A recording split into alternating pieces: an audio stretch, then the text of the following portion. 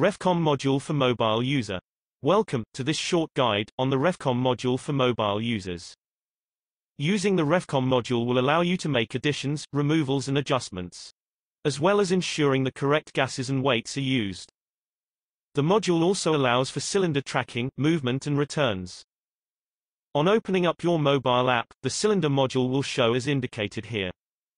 On selecting the module, you will be presented with 4 options. From here you will be able to add a cylinder, look at cylinders held by your company, view the cylinders under your control and search for any transfer notes.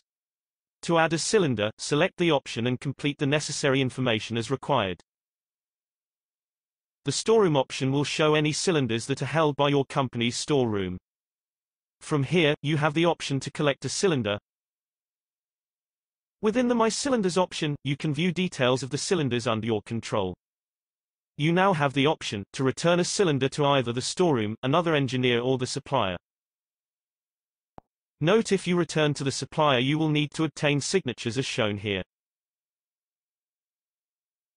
The Transfer Notes option allows you to search for previous transfers on assets as shown here.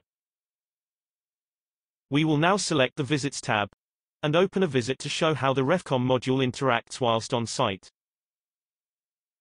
From here we will find the asset to be worked on. Once in the asset, scroll down to the Refcom option and open as shown here.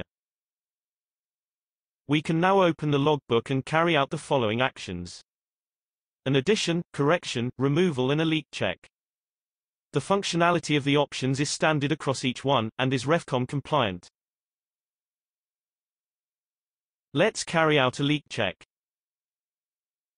The logbook will show information on any previous actions carried out on that asset, and will automatically add any actions carried out by you. Thank you for watching this video guide on the Refcom module for the mobile app.